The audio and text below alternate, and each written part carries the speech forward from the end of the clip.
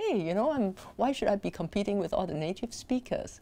But I don't feel that way anymore. I feel that what I can give to my students is not what native speaker can give to my students. My name is King-Kok Cheung. In Mandarin would be Zhang Jingjue. In Cantonese would be Zhang King-Kok. I think I'm the first Asian and surely the first woman of color in the English department. And I kind of reflect the changing landscape of American studies, especially Asian American studies, is so different now.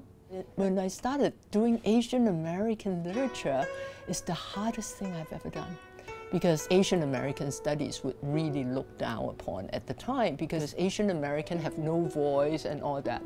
That was the emergence of the term model minority. We are good, we study hard, we do not need social welfare, we made it on our own. What's wrong with that? What Frank Chin said is that despite all the oppression, slavery, the extent that African Americans had to suffer, they never lose their voice.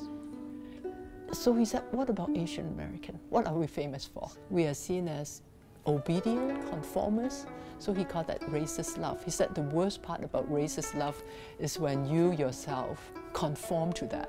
In other words, when you try to show that the dominant culture is right. I feel that for Asian American literature to be taken seriously, you have to justify why it's literature, right? You know, you cannot say, well, because it tells you a lot about Asian Americans.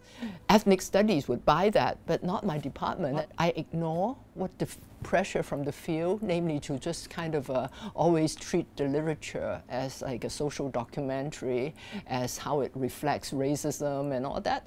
And I try to appreciate it as literature.